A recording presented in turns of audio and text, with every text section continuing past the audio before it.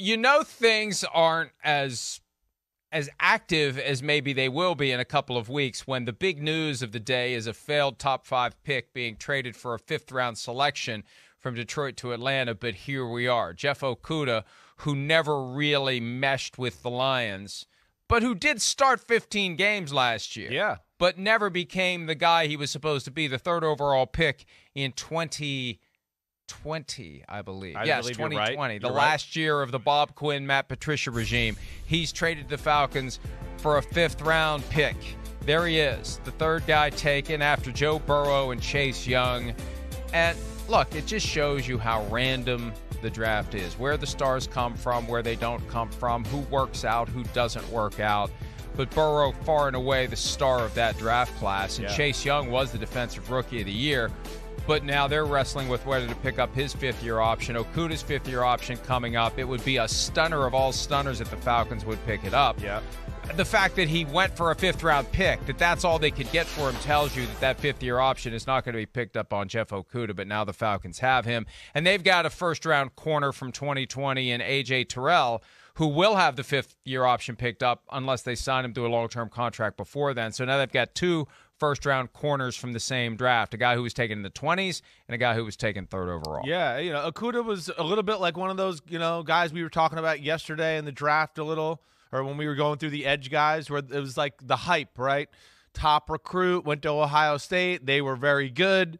He was good, but got a little overhyped, right? That's how I kind of looked at it. Anybody could tell you, Mike, A.J. Terrell was one of my favorite corners in that draft. I actually had Jeff Okudah as number 3. But Okudah, he's a good football player. It hasn't worked out. It hasn't. And then we see that happen from time to time, right, Mike, with these, top-round picks. Now, whether he turns it around, I don't know, right, and can play to a level of the expectations of the top 5 pick. I don't think that's going to happen, and then that's where sometimes the draft and all that hype puts this unfair expectation on a kid where you go, wait, no, he was misevaluated. He's not as good as everybody keeps telling him he is. But he is starting caliber corner in the NFL with a lot of traits and things you like to go, wait, this guy can hang around and be, a contributor or starter for our football team for a long time. And I think in the perfect world, Mike, right, like we saw an instance like this, Evan Ingram, right, last year. He's at the Giants. We've talked about him a few times where it kind of got negativity rolling downhill and it kept gaining steam. And that's kind of what happened to Jeff Okudah. And I felt like, hey, this is a good move for the Lions. I do think for the Falcons, too. It gives him a fresh start, and maybe he can rejuvenate his career, under a new coaching staff and some people who can give him some new messages and new life. And nobody really knows what makes a player a bust. It's not just the player. I think over the years the player gets blamed. It's the fit. It's the city. It's a young guy being thrust into a new location, a new everything. And we talked about some of this yesterday.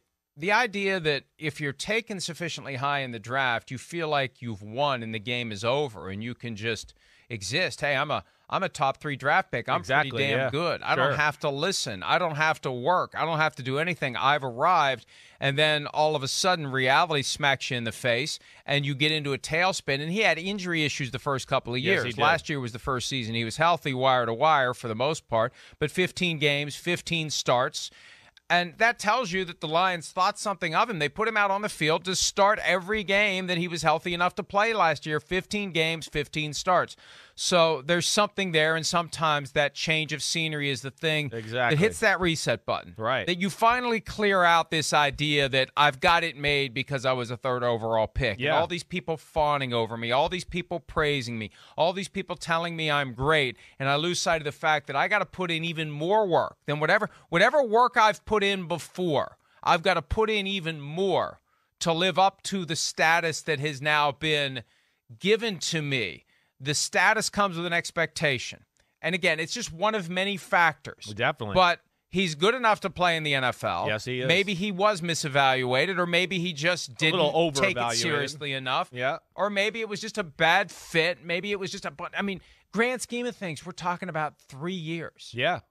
3 years does not seem like much. But for an NFL player early in his career, 3 years can be everything. Yeah, it can. It sets the mold, and the perception gets set around you, right? And it becomes hard to kind of break some of those barriers down once they're built up and people have said things about you, and that's kind of how you're viewed.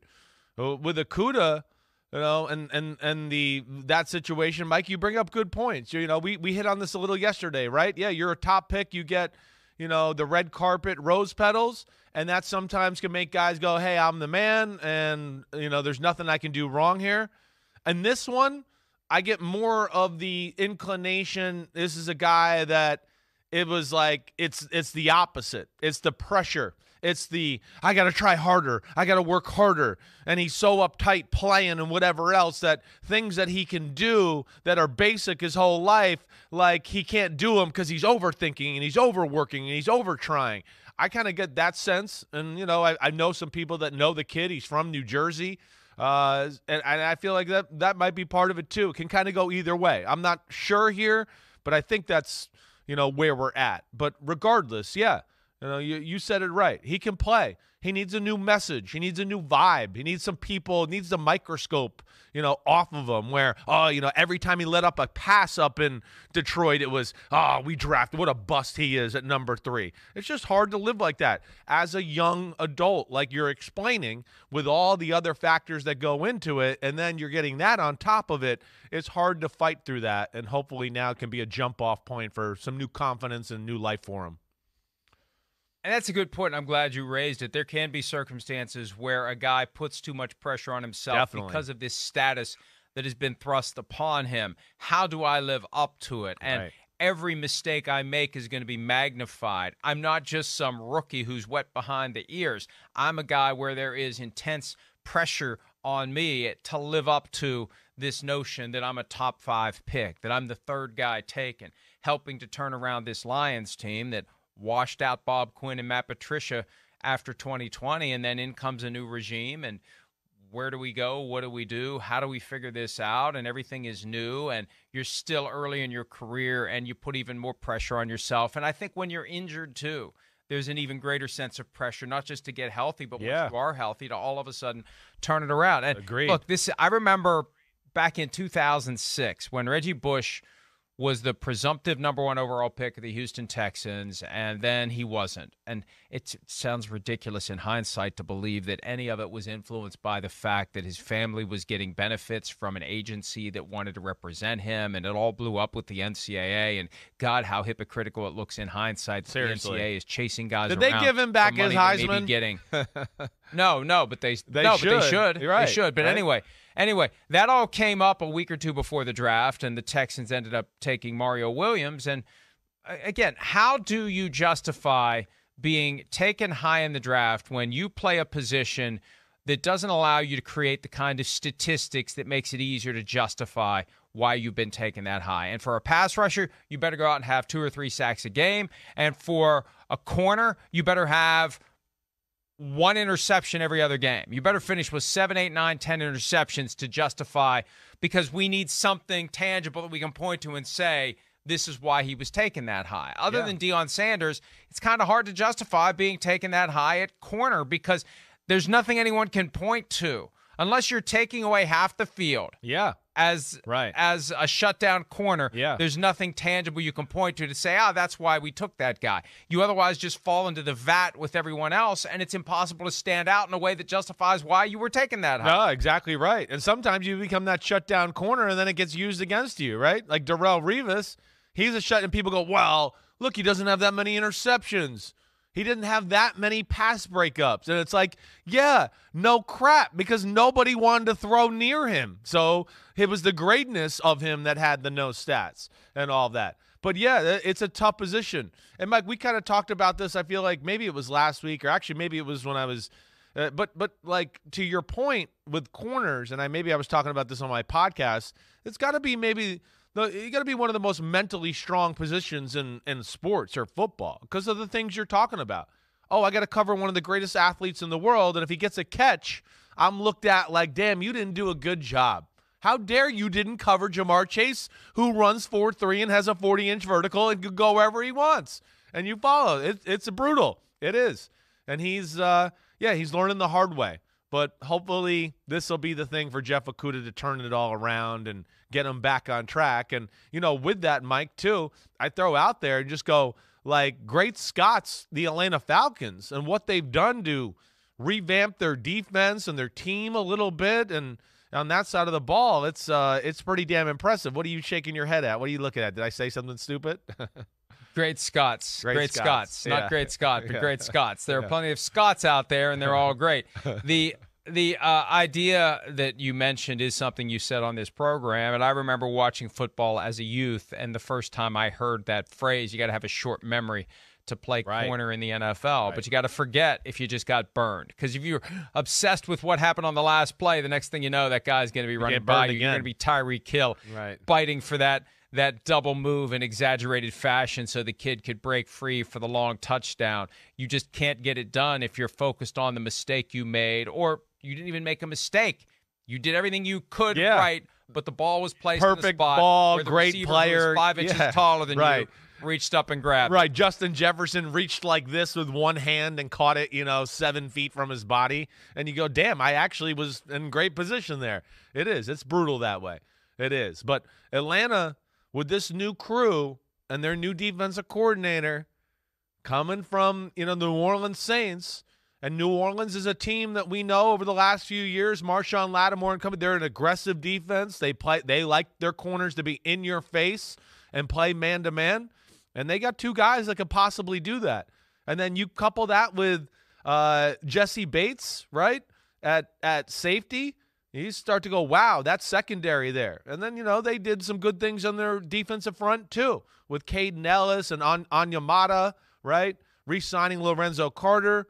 And then they're sitting here in the draft in a spot where, if they don't take quarterback, they could probably add another marquee defensive player to the unit here. So they've done a great job here. And this is a good trade, because you might hit, the jackpot with this guy, like you're talking about, like the Jaguars did with Evan Ingram. Same kind of thing, where all of a sudden it's like, damn, see, he's in a better place. He's good. We changed the vibe for him. And look, he looks like he's one of the best tight ends in football. I think they're hoping that can happen here with Jeff Okudah, and I'm rooting for him. That's what I'll say. Yeah, A.J. Terrell's the guy there. It's not like there's going to be any pressure on Jeff Okudah. You got some of these other names that have been brought in. Calais the Campbell. Expectations on the team are fairly reduced, and you can just go thrive. And it's contract year if they don't pick up the fifth-year option, when they don't pick up the fifth-year option. So all the more reason for Okudah to get it figured out, and then next year he could hit the open market and go make some money. And the Falcons, depending upon what they do with their free agency signings and departures next year, they get a little extra compensatory draft pick for that fifth rounder they gave up. But that fifth rounder is nothing, and that just tells me there was no market for the guy. If the Falcons only gave up a 5 for Jeff Okudah, there was no one else out there offering a 4 or anything more than that for the guy who was the 3rd overall pick. So the Falcons just quietly putting something together in a division that is wide open right now. And who knows who's going to emerge. The Panthers, you could make an argument that they could win the division. You could make an argument for the Bucs, the Saints, and maybe the Falcons are the ones who have been 7-10 each of the last 2 years. Kind of a surprising 7-10 that doesn't feel like 7-10. It feels like they're worse than they've been, and they've been through a lot with the cap consequences of the Julio Jones trade and then the Matt Ryan trade, and they had to rip off the Band-Aid and deal with that. And now they're getting to a point where the clouds are parting a little bit, and hey, if they don't go quarterback with 8 overall in the draft, well, it's kind of like being 3rd or 4th if 3 or 4 quarterbacks go ahead of you from the standpoint of what you need and what you're looking for. Go ahead. We don't want a quarterback. We're going to take our chance with Desmond Ridder for a year, draft all the quarterbacks you want ahead of us. We're going to wait to have a potentially great position player, maybe a great defensive player, whoever the best available player is, or the player who is best on our draft board, because we don't have quarterbacks on it. We're going to get a guy who's in our top 3 or 4 maybe. Yeah, no, there's no doubt. I mean, you got a chance to get a really one of the marquee front 7 players in the draft. I think this takes them out of the market for corner, right? I don't know if they would think about offensive linemen right there, but I would think that defense is going to be a thing. There's no receiver that's worthy of the 8th pick. So I would think that, yes, when all said and done, that it's going to be kind of a leftover of the top defensive players in the draft that are not corners that are going to be involved in that conversation there for Atlanta. So be interesting. But, like you said, they're going to be able to get a marquee player because, by all due accounts, we're going to see 3 or 4 quarterbacks go off the board in those first 4 picks.